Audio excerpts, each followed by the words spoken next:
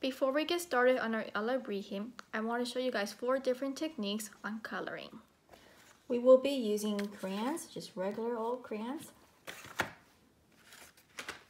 Crayola markers, color pencils, and my personal favorite, Faber Castell markers. These are some really nice markers that illustrators use. Personally, one of my absolute favorites. I use these all the time. You guys have no idea how lucky you are to have these. The first technique I'm going to show you is layering with crayons. Here we have our colors. We have green, white. Yep, we're going to use white. Blue. I know it looks black, but it's actually blue. And yellow. When you are layering, I recommend starting with your darkest color and gradually making it lighter as you go. So we're going to start with the dark and color this all the way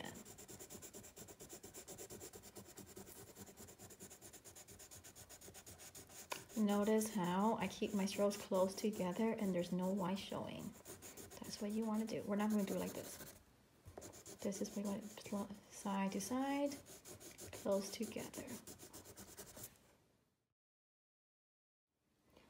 Alright, so I have a nice even coat of blue. No white showing through. The next step is going to be to go in by white and make it lighter. Notice how when you do that, it makes it a nice baby blue. Artists use white for blending and to make their colors lighter when it comes to crayons. Same thing with color pencils. Well, it depends on the brand. There are these pencils called Prismacolor pencils, which are very nice and easy to blend. This technique I'm showing you right now with the crayons, a little bit trickier to do with the color pencils if they're Crayola. Alright.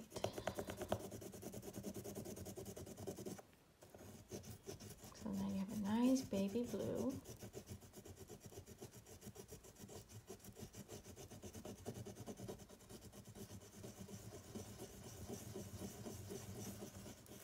If you want to use your fingers, you can,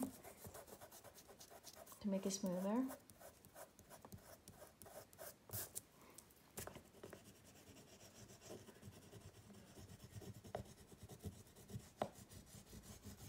Alright, so the next step after you do this is going to be to put in your green. I'm going to use light green and yellow next. Let's speed this up a little bit.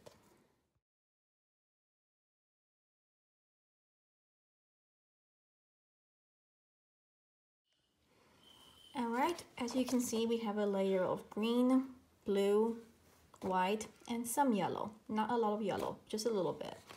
More so up here than down here.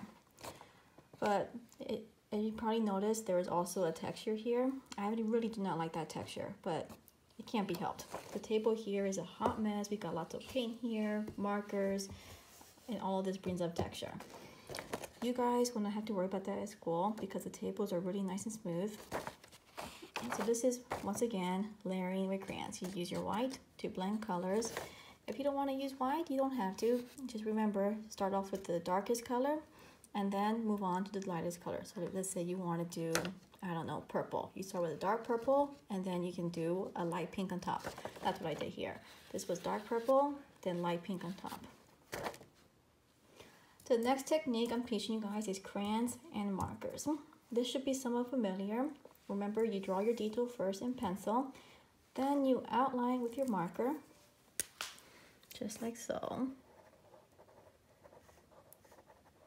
The reason we do this first is because the colors, depending on the marker, it might be very muddy. The markers we have at school, if you draw with them on top of the crayons, they're very muddy and ugly looking. You don't want to have that. So this is why you outline first with the marker. And then you color inside the lines with the crayons. I know it's only October, but I am so ready for Christmas. I love Christmas, the Christmas songs, decorations, everything about Christmas, especially Christmas movies. So that's why I'm doing the Christmas colors. All right, now we're going to speed up and color.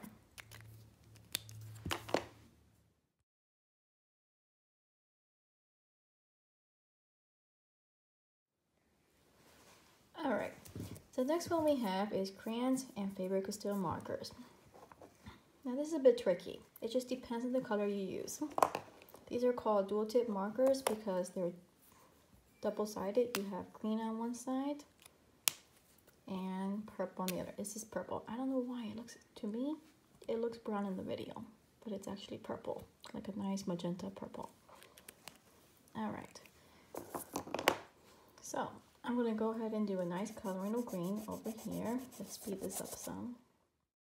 All right. We are going to be using dual tip markers. They're called that because they're both double-sided. You have purple on one side. Yes, it's purple. I don't know why. To me, it looks brown in the video, but this is purple. Then we have green on the other side, right here. Most markers you cannot color on top of the crayons with, okay? I did this with the exact same marker over here. I don't know why it turned out okay here, but over here, it looks kind of muddy. So it just depends. I think it's a texture thing. I think the table's not agreeing with this. But usually these markers you can color on top of with crayons. So here we have the green. I'm going to go ahead and try and do that. Just be very careful when you're using these. They're fine tip, which means you have to press down on them very gently. Otherwise you ruin them. They're not meant to color with. You don't do this. No, that's not what you do.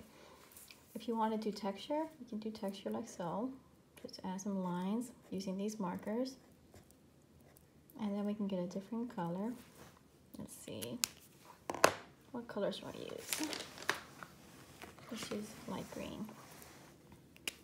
And then you do the same texture again over it.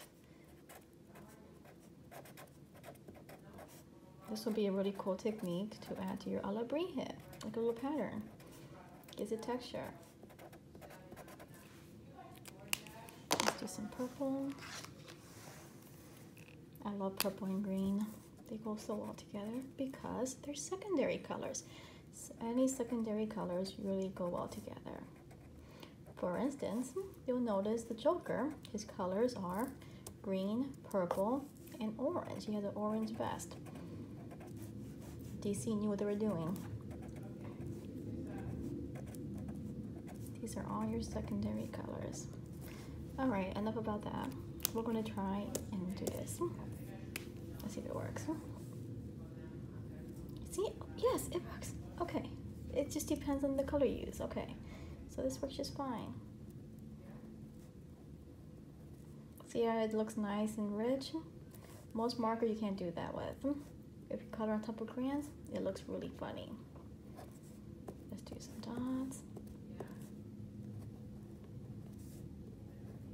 Let's see, like that pattern.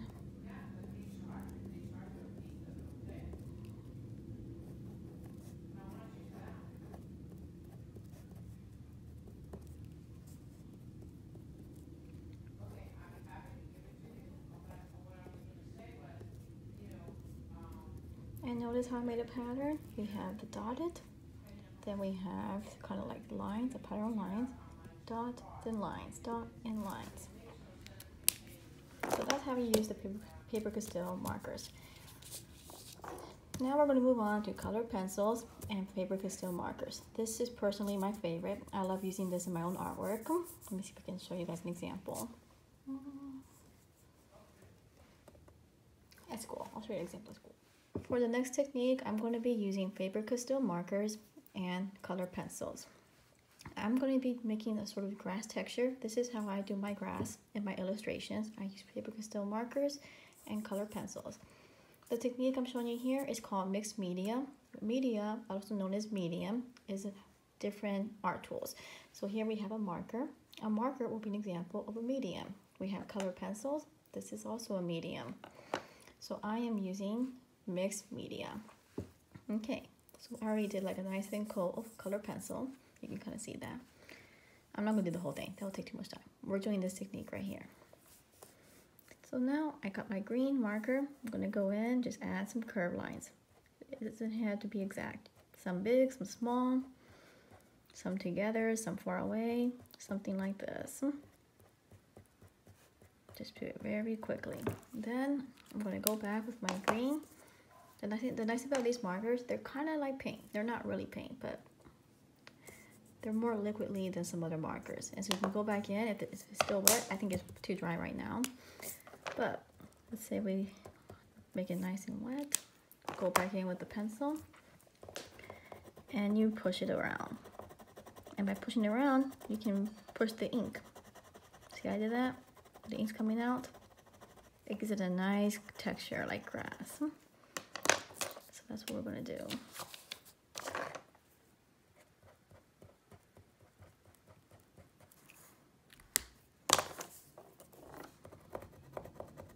Push the ink around. I'm not gonna do the whole thing, but this is what it looks like once it's done.